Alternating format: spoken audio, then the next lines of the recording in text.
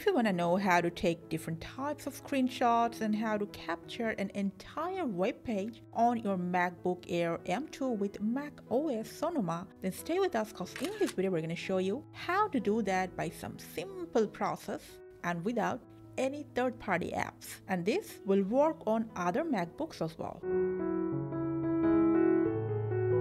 Now, first things first, if you want to take a screenshot of the full screen, just press Shift Command 3 and then release. Your full screen screenshot will be ready in a moment. Now, what if you want to capture a selected part of your screen? Just press, hold and release Shift, Command and 4 and then drag and select the part. When you release it, the screenshot will be captured. Now, if you click on the screenshots from here, you can customize it according to your preference from these various options.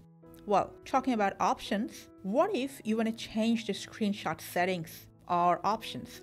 Just press, hold and release Shift, Command and 5. Now from the screenshot app, go to options. Select where you want to save it. Well, ours is desktop, easier to find. You can select a timer after that, or maybe not.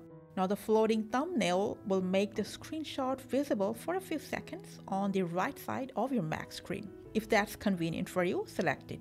If you select Remember Last Selection, the type of screenshot you have last taken will come up when you open the screenshot options. Now what if you want to capture an entire web page? If you're using Safari, open your browser, go to Files, to export as PDF, and here just press Save. The entire page will be saved on your Mac. If you're using Chrome, don't worry. Open the page you want to capture, and after that, go to Files. From here, scroll down to the end and click on Print. Here, make sure Save as PDF is selected. Go to More Settings. Here, just make sure Background Graphics is selected. Just in case you want to capture images or pictures along with your web page. And after that, just click Save. Select your desired location where you want to save it. And finally, just click on Save. You'll find the entire web page captured on the desired location on your Mac.